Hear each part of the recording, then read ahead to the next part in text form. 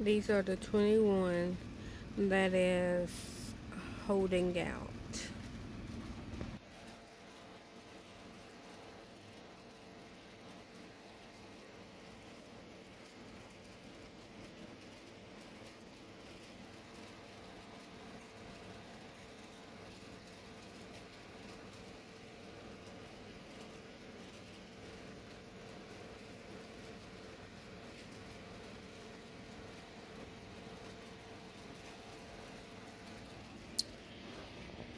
So,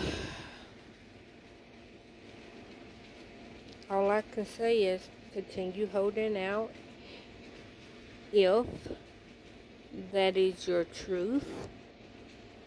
Stand 10 toes down.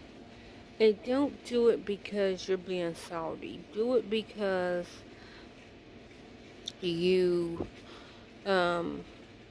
truly don't believe in what McCartney is for. McCartney. Don't just do it because y'all were salty and y'all just was like, if I can't win, you can't win. I know that don't make sense, but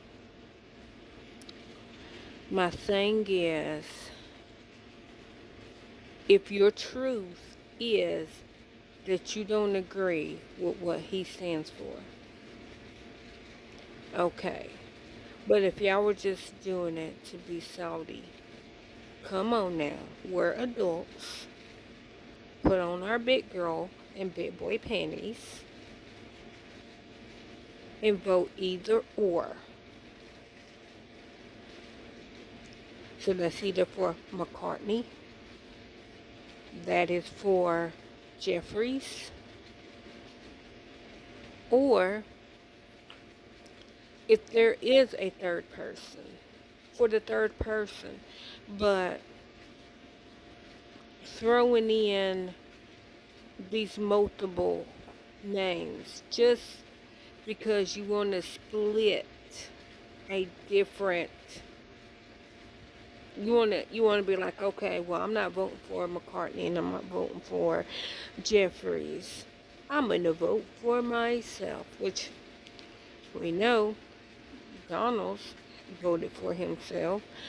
The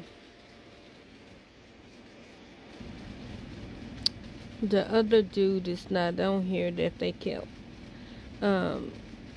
saying, and he didn't even vote for himself. The dude that's named that starts with an H, the one that Lauren stood up and was like, I want to do him, and that guy voted for McCartney. So it was like, okay, he doesn't want to be Speaker of the House because he didn't even vote for himself.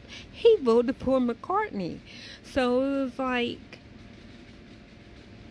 y'all just wasted y'all's vote. Like, Matt Gaetz nominated Donald Trump. Literally, he was the only one that voted for Donald Trump. He nominated Donald Trump. When they asked him who is he voting for, Donald Trump. Donald Trump only got one vote. So all I'm saying is, don't be buttheads.